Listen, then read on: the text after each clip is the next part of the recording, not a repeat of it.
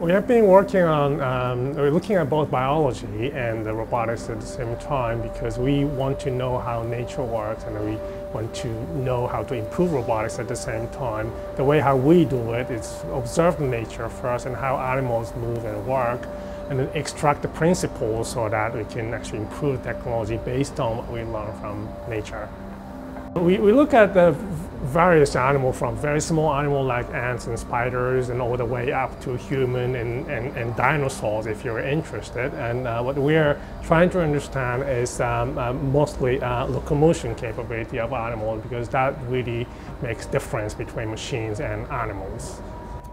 So one of the main challenges in robotics locomotion research is that how to improve the energy efficiency of motor control, because we know that robots require about 10 to 100 times more energy compared to animals doing the same thing. So we have to think about different aspects of robots to understand how to improve energy efficiency by a factor of 10 to 100. So hopping is a very interesting problem because it's not continuous motion like wheels rolling on the ground. So hopping has a very discrete action. You have a contact phase and flight phase, and that makes its dynamics very, very difficult from engineering point of view. But on the other hand, if you look at nature, discrete contact is everywhere. We walk every day without any efforts. And why can we do it so easily? And that's what we want to explore in our investigation. One of the applications we develop in our research is what we call chairless chair, the device that you can wear for sitting whatever you want. So there's a device you can wear just like your trouser, walking around normally, but if you switch on the device, you can actually block your knee joint so that you can sit in whatever posture you want.